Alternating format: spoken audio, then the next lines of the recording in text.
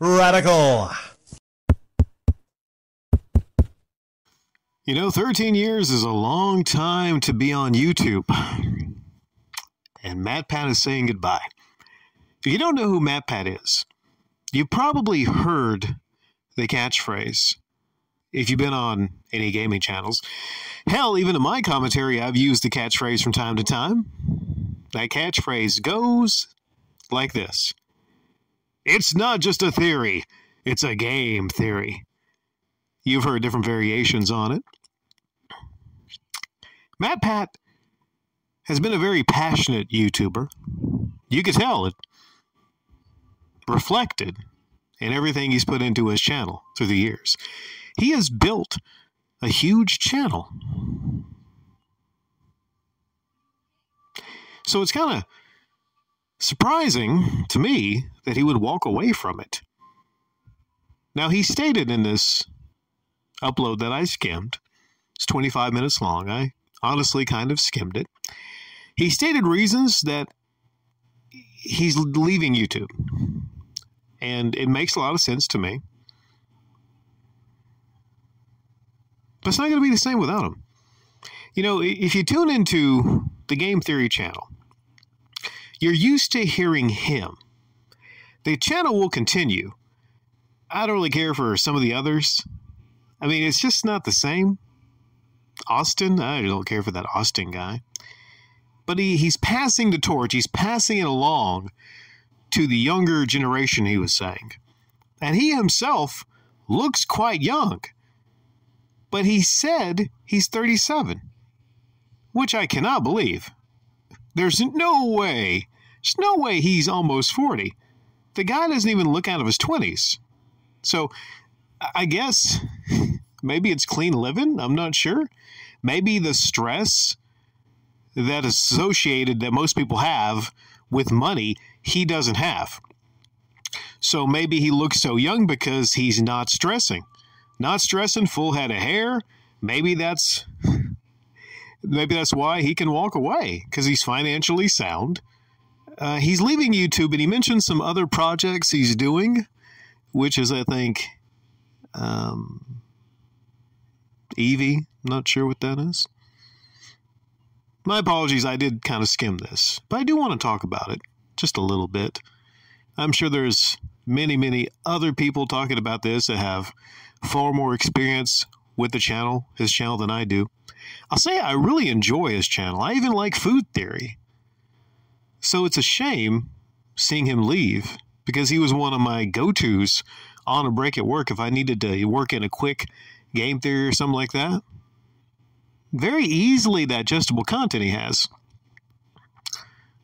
Yeah, this was called Goodbye Internet.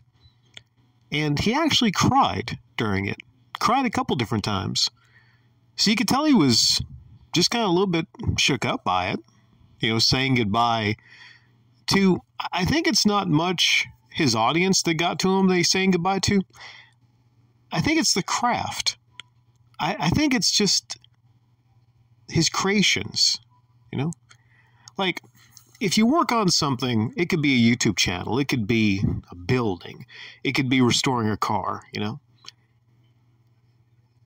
You often can get that same sadness if you're letting go of something, a creation, if you're a crafter. I mean, give this guy credit. He's crafted a huge... Game Theory was huge. One of the biggest channels, like I said, there is. So give the guy all the credit in the world. He built his brand, and now he's moving away from it. One thing I will mention is I got into his comment section, and I noticed that him or the people behind his channel were only hearting Anime Dude, Captain Sparkles... Who else here? Peanut Butter Gamer. They were only hearting the comments of those that had 1 million subscribers or more. And he mentioned, talking about, he wanted to leave while he was on top before he lost the passion or the relevancy. Now, we've talked on my channel a whole lot about, what it means to be a YouTuber. And even though this is Mr. YouTuber, I come at YouTube from a different kind of angle for me, but not everyone's like me. For instance, he mentioned like he showed charts and graphs of his views and everything like that, and I just come to it from a different perspective, meaning what's important to me, and I uploaded earlier this year, is not anything like that because it's not really a business for me. But there's a reality where I could maybe see it. Well, it would never be that. There's a reality where I could see it to where, I would grind and grind and grind, upload 20 to 30 times a day and grind and grind and grind, and work on building a brand, get t-shirts, and figure out exactly how I'd be turning it into a business. There's nothing wrong with that, but it just kind of like struck me as just strange, because you're saying goodbye and you're crying, and there's all these comments in your comment section, but they don't get a heart. They don't get your heart. Even your staff, people that work for you, are not hearting any comments unless the people have over 1 million subscribers in the comment section. So I just kind of, and I hate to spoil what a lot of you will say, Rick, why are you bringing this up? I mean, how could I not bring it up? Because the first thing I do when I go to any channel is to go right to that comment section. And the man doesn't have time to heart and reply to every comment. He's a very, very busy guy. But if you have time to heart the comment of Captain Sparkles, why not, Muhaim 244? Never apologize for being emotional. And thank you for all you've created for us. Success stories like yours are the few I can really celebrate. Cassandra, your channels have been a big part of my life since middle school. We'll miss you so much, and the internet won't be the same without you. Shadow B Gaming, a father, a theorist, a YouTuber, no, a legend. Thank you, MatPat. I'll miss you, man. I'm happy for you. It might not be what I wanted, but it's what you want, so I'm happy for you. It's just a theory, a game theory. This just in some breaking news. Apparently, the main person that's going to be replacing him is not even on his channel right now. It's Pat the Nespunk. And it kind of works because, MatPat, Pat the Punk, right? Nah, I'm just joshing you, just pulling your leg there. Isn't there some kind of connection between Pat the Nespunk and MatPat? Isn't there? Seems like someone told me there was. At the end of this, he tears up again. And he leaves the couch, and there's a simple thanks for watching behind him. I will say, just a classy way to go out, right? But he's not done. It's a countdown. He has 9 theory episodes left. The question any creator has is how long they're going to continue creating. Back in 2020, I said goodbye. But the terms were a little bit different because, you see, I ruffle feathers. I speak the truth. I grew a lot of enemies late 2019. And just so happened, basically, not really going into it, but there was an attempt to take my channel down. And I said goodbye. And I was thankful to be able to say goodbye before I thought my channel was being taken away.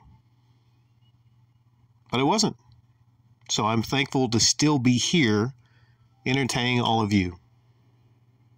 Even the ones that leave a comment for me under 1 million subscribers. I still appreciate you. You don't need to have 1 million subscribers. Okay, I'm going to leave that go. I'm going to leave it go. But maybe, come on.